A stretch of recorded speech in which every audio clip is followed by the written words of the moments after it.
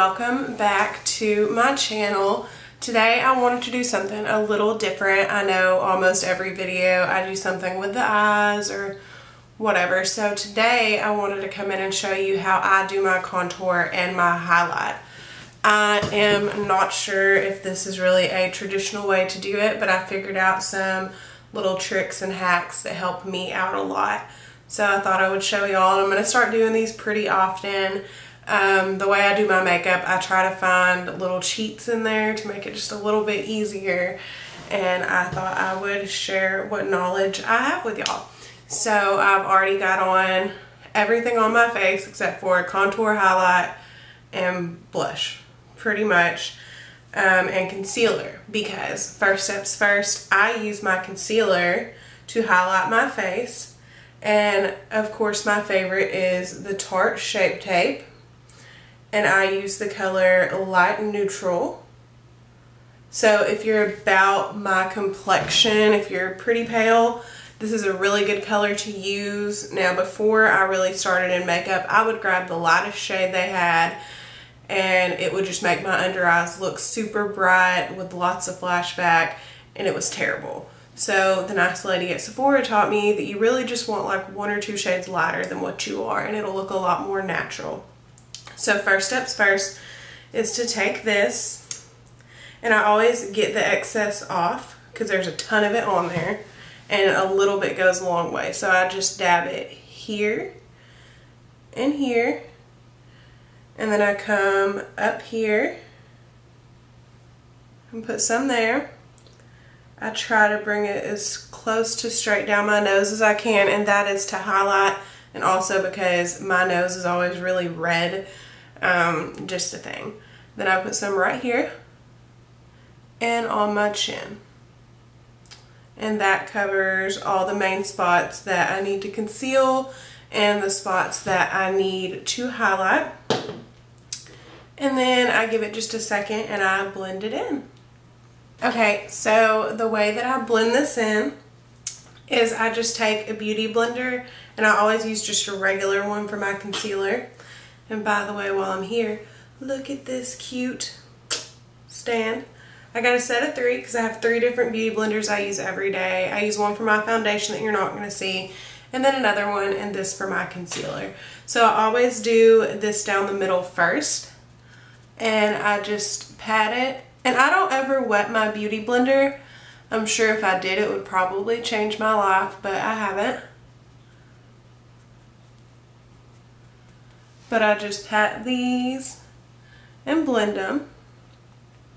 And with my nose, sometimes I take it off the edges, like today, my nose is super red. So it's gonna get concealed a little bit more. And then pat it in up here.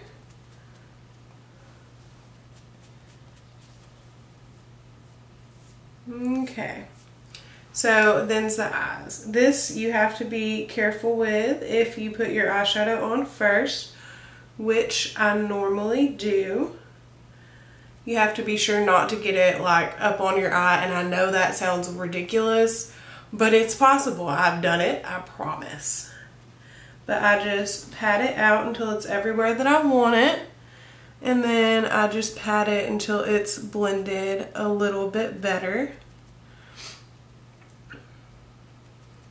And sometimes this is going to look lighter, but we still have more to do.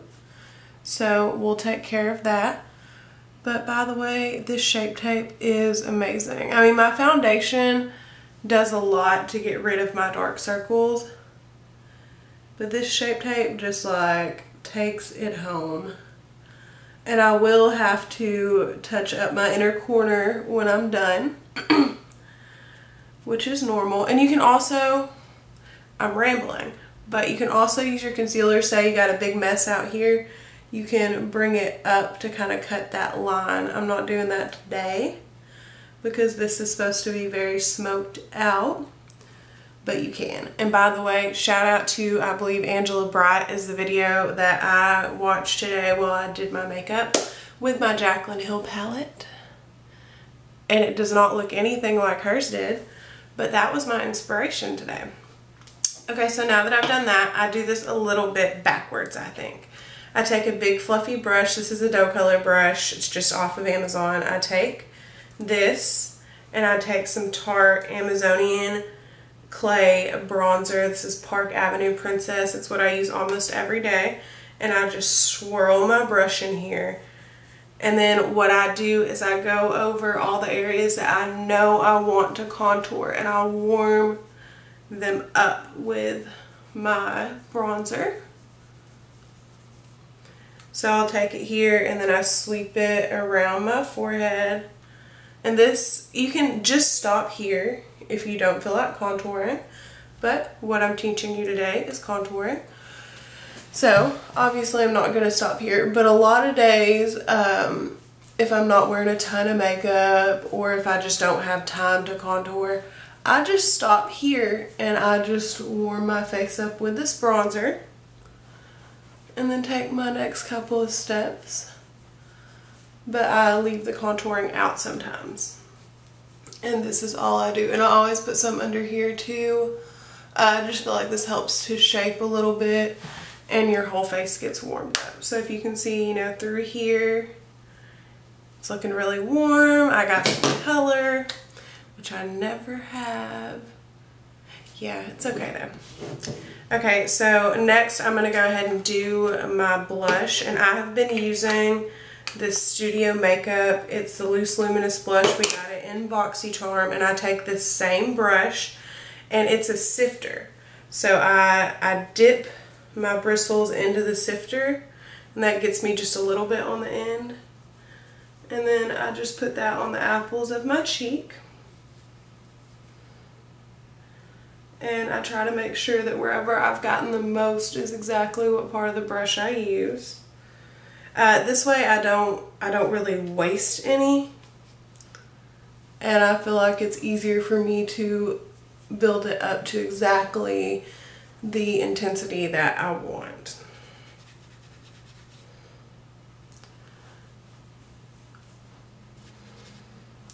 So there is my blush. And so this is my daily face. Now for the contour. I don't know if y'all have caught on, but I always use my Lorac Pro Contour Palette. I only have one other I have two other contour palettes. I have a Makeup Revolution, which works amazing. It's only $15, super affordable. It's what I started out with.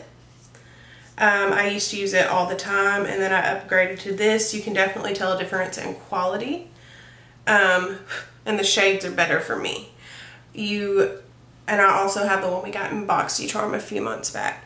So what I've been doing for my skin tone, I go into this light contour here. If I'm trying to be super dramatic, I'll hit medium, but I will never, ever, ever touch this. But if you're really tan, you might want to go into the darker contour. I'm really pale. I'm like second to the lightest shade in Fenty foundation, which means I'm one shade from albino, pretty much. So for me to use light contour, that's actually still a little bit dark. So I take this, it's a white bristle brush, so it's a little rougher than other ones, and I just take it and I dip this in here and tap it off so I don't go crazy. And then I'll take it usually around like where my hair stops, like right here, like where my sideburns are, and I just drag it down. And I try not to put too much, which I just did, but that's okay. And then I do the same thing on the other side, doing my best to get it as even as possible. And it probably won't be, it takes a lot of practice.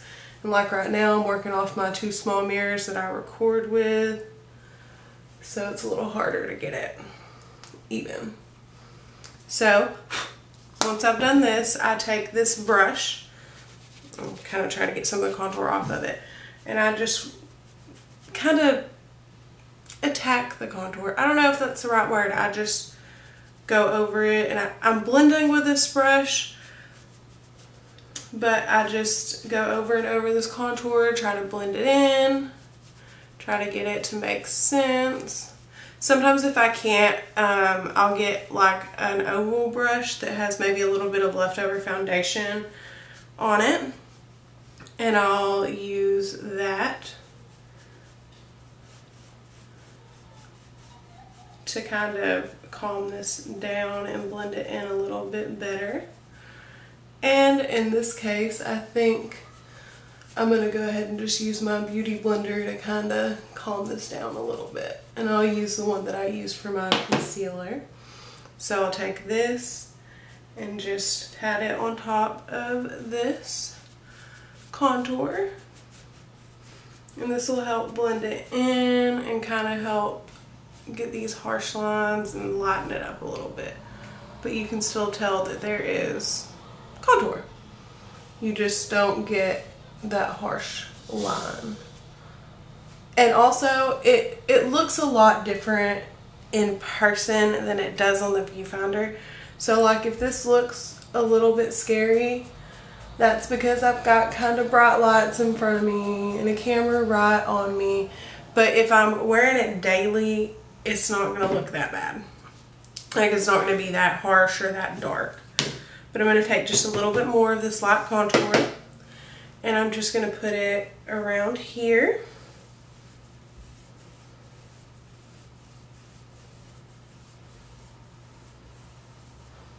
And that's just to warm my face up a little bit more. And you can, I mean, of course, I'm dropping everything. You can blend this in.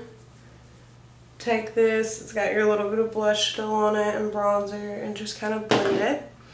And then you can take a little bit more and sweep it under here. And then just kind of blend it in. And I find that this also helps, like if your foundation isn't quite the right color for some reason, doing this contour under here kind of seems to help. Okay, so I also usually do contour on my nose. For that, I'm just going to go ahead and take, well, I forgot to put that brush over here. So what I'm going to do is I'm going to take the end of this beauty blender, dip it in this light contour, get just a teeny bit, and I'm just going to dab it up my nose. And this actually, I've done this some days, this actually works a little bit better than a brush because you can kind of control it a little bit better. And then with this, you have to make sure you get this even or you're gonna make your nose look crooked. So if you're in a hurry, I wouldn't do this. Just not the best idea unless you have time to actually be sure it's evened out. It just takes a little bit of practice for me. I have a huge nose. I'm sure y'all have noticed by now. So for me, it's not too hard because I have plenty of space to work with. And once I do that, I take a blending sponge or an oval brush or whatever, and I just blend it in so that it's not harsh, because you do not want these lines on your nose to be harsh at all. I mean, maybe you do, but I know that I don't. And like I said, everything in this viewfinder looks way more harsh than it does in person, but it just kind of slims your nose down. Okay, so for me, I do not set my concealer and stuff. I use, like with setting powder, I use my highlight to do that. So what I do here, and it depends on the day, I dip into either the beige or the yellow highlight. Today I'm going to do beige, and I have this beauty blender that is flat on one end. So I take it, circle it in here, it gets me a lot of product, and I just dab it anywhere I put my concealer. Typically I just dab it here under my eyes, and you just literally spin it on here, get your product. And if you have one that has the flat edge up here, it'll work better. I can't be super precise with this because it does have this rounded edge. And then I take it and I cut across down here and this gives my contour somewhere to stop. And do the same thing over here. And I don't really let it bake, but I do typically let it sit for a little bit just to kind of set everything in. Put a little bit up here. But I let it sit so that it can kind of set everything. And then I take this fluffy brush most days and I just use it to sweep away whatever extra is left over. And it usually gets away most of it, and then I just kind of use my fingers to get the rest of it. But I just do that. And that sets my powder. If my Shape Tape has let me down a little on that day, it also helps cover my dark circles just a little bit. And it gives me just a really refreshed kind of look. So now, all that's left is the actual shiny highlight that, I don't know if you love it, but I do. Today I'm going to be using Eclipse. This is the Jeffree Star Manny MUA collab. And it looks like this. Like I said before, these are huge. They're a little bit bigger in the palm of my hand. And they last forever, and they have a massive mirror. Literally almost the size of my face. Or like half of my face, but you know. So first thing I'm going to do is just take a teeny bit of this and fix my inner corners that I messed up when I was doing my concealer. And no, this is not what I had on them earlier. But this just looks great in inner corners and on brow bones. But usually if I've messed it up, instead of going back and grabbing my eyeshadow, I just use whatever highlight I've got out. So I'm going to use this massive fan brush. I don't usually use this, but I do find that it's a lot easier to kind of build up what you want to. So I'm going to use it today. And you just take it and just kind of sweep it over here on the, like above where you put your blush is where I put mine. And I am a big fan of a blinding highlight. If you're not, you can stop after one go, but I love for my highlight to be seen across the biggest room and just shine. It's my favorite thing. So you just take it on both sides.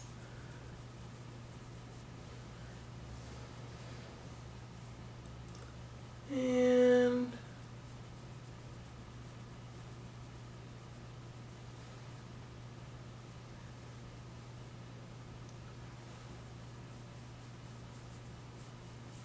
do that.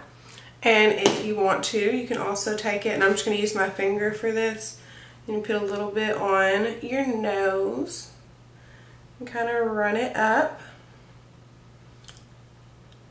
and put some on your Cupid's bow.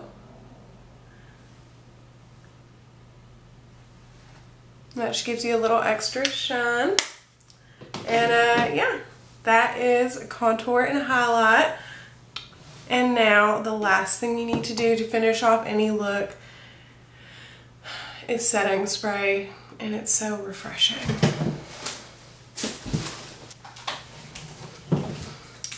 For my setting spray, I use the Urban Decay All Nighter. This is almost everyone's holy grail. It's about 20 bucks, I think. One little thing of it lasts forever, and you just